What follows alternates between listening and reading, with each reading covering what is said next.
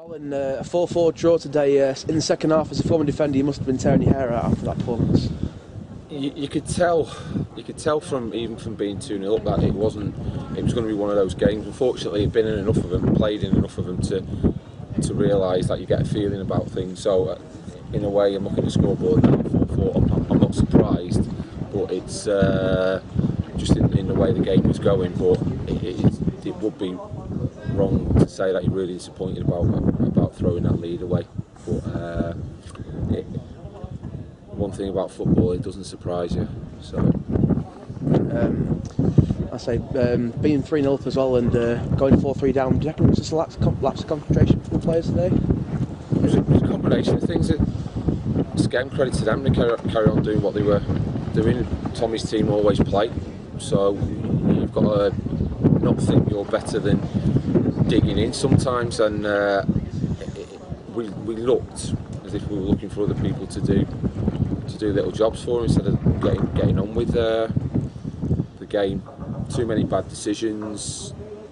A goal when they get the 3-1, and I'm saying to Dave that there's 23 minutes left, and he's going like, I know. I can't believe at this level the way games switch from one team to another on the smallest of things. It's ridiculous, and it should never happen. There's enough experienced players out there to stop that happening. So that's the thing that we need to address first and foremost.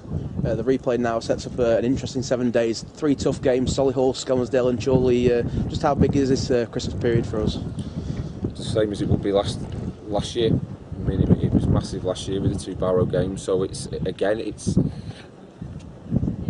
you make your bed, you lie in it, and you get on with it, and that's the simple truth of it. So. If we do win the Skelmersdale game next Tuesday, it's Eastbourne away. What was your reaction to that draw?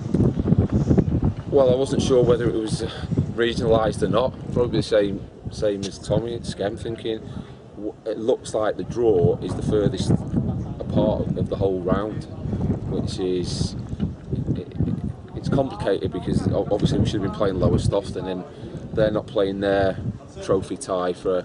I'm not sure if they played the tie.